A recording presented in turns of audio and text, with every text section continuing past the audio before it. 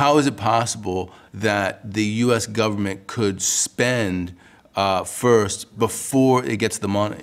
Right. So that's like if you go to the movie theater or the football stadium. Like, nobody thinks they collect the ticket first before they sell it.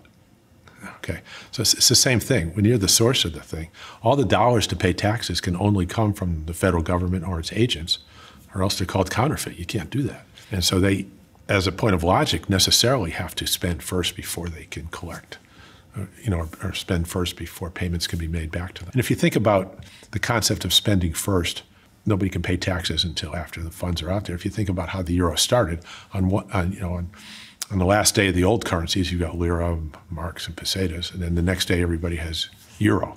So how did that happen?